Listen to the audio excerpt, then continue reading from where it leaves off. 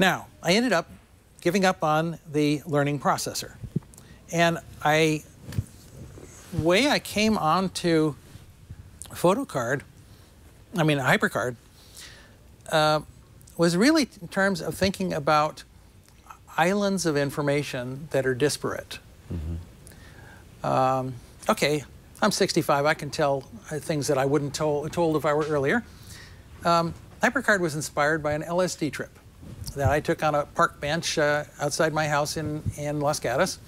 And I had taken some really nice acid, and I was sitting up the whole night watching the stars, and I'd look up there at the stars, and I kind of looked down, and there were street lamps. Mm-hmm. And there's a parallel between the stars and the street lamps. The stars are these globs of thermonuclear energy burning, and another one over there, but they're so far apart. Many of them can't even communicate at speed of light limitations. There's sort of, if these guys were talking to each other, they wouldn't have much of a conversation. And as I looked down at the street lamps, and I saw pools of light and another pool of light in sort of a dark area in the street, I thought about human knowledge. I thought about how the physicists know some things, and the poets know some things, and the musicians know some things, and the chemists know, and the biologists know some things. And there's a lot of paraphrasing between them, but they don't talk to each other, so they don't see the bigger picture of how they connect. And I thought, and I also saw the curvature of the planet, which is probably because I was wearing thick glasses before my LASIK. But I saw that I was at the apex. I was standing on the top of this sphere. Right. Well, of course, we all are. No matter where you are. Because it's a sphere, and the pull of gravity pulls down. Yeah. And I realized that each of us are leaders of the Blue Marble team. We're all like at the top of our spaceship sphere. Blue Marble. We're all in the same team together. We're all breathing the same air. We're all leaders.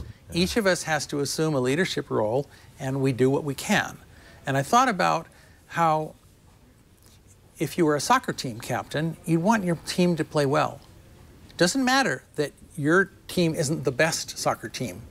It's just you want to play better than you were able to before. Right. And so you look for the weak link. You say, okay, the goalie's letting too many through. Right. And you spend hours with the goalie after. And that dedicated extra time with the goalie helps the whole team to prosper. And I said, okay, I'm one of the captains of the Blue Marble team. What does our team need? And what it's weak on is wisdom. We have technology to change the future, but not the right wisdom to make the ethical and aesthetic choices between alternative futures. We need more wisdom.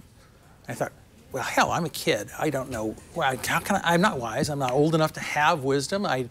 But in this sort of acid haze, I thought about the relationship between information and knowledge.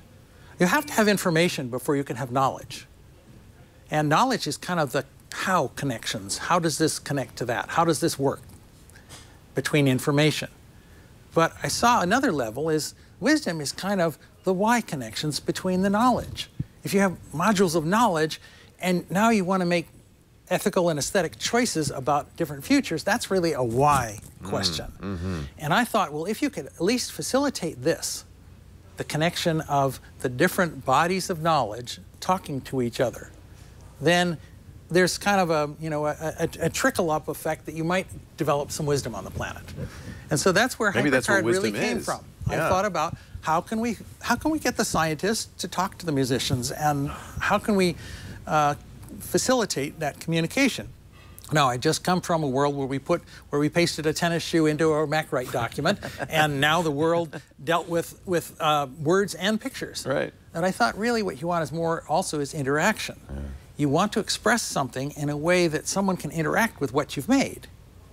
And the how did you interactive document. That? So I said, let's make a stack of cards, and each card can have graphics on it, and text on it, and buttons that you can touch, and they'll do something. They'll go to another card, or another card in another stack, or and maybe they'll make a video disc go to a certain frame, and there needed to be some flexibility about what the buttons did.